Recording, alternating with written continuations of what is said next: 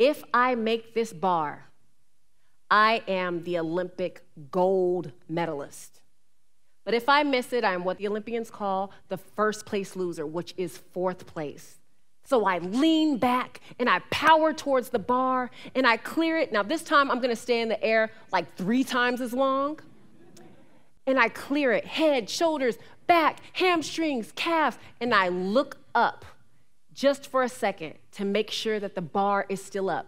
Guess what? It's still up. So I'm looking, I'm like, yes! I celebrate in the air, just a little bit. I put my head back and complete my jump. And then, and the bar wiggled, and it wobbled, and then one side fell, and then the other. And I looked at my husband, and he said, "It's all right." I said, "No, it's not."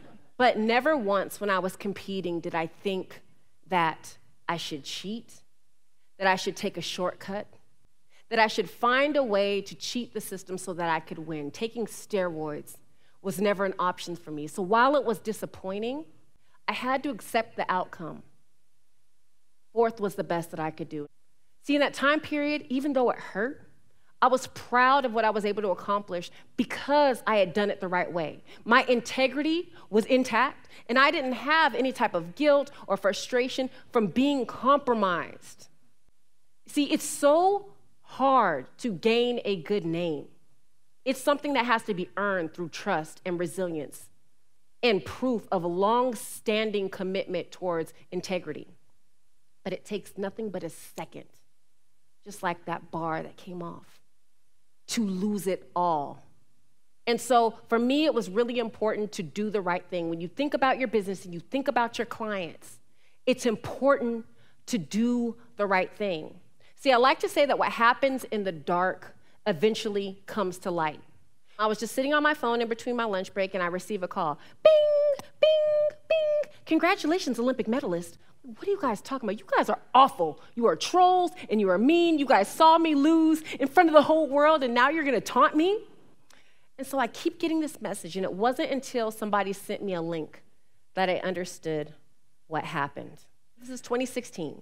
In 2008, when I had competed in the Olympic Games in the rain with a nursing 1-year-old and placed 6th place, there were 3 women who competed in front of me who had cheated.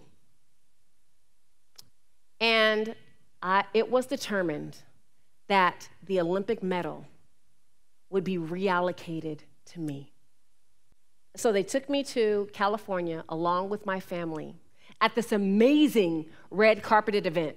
They take this medal right here and they hand it to my 3-year-old son, who hands it to my 5-year-old daughter, who gives it to my 9-year-old daughter, who gives it to my fine husband, who gives it to some guy named Mr. Probes, and they place it around my neck.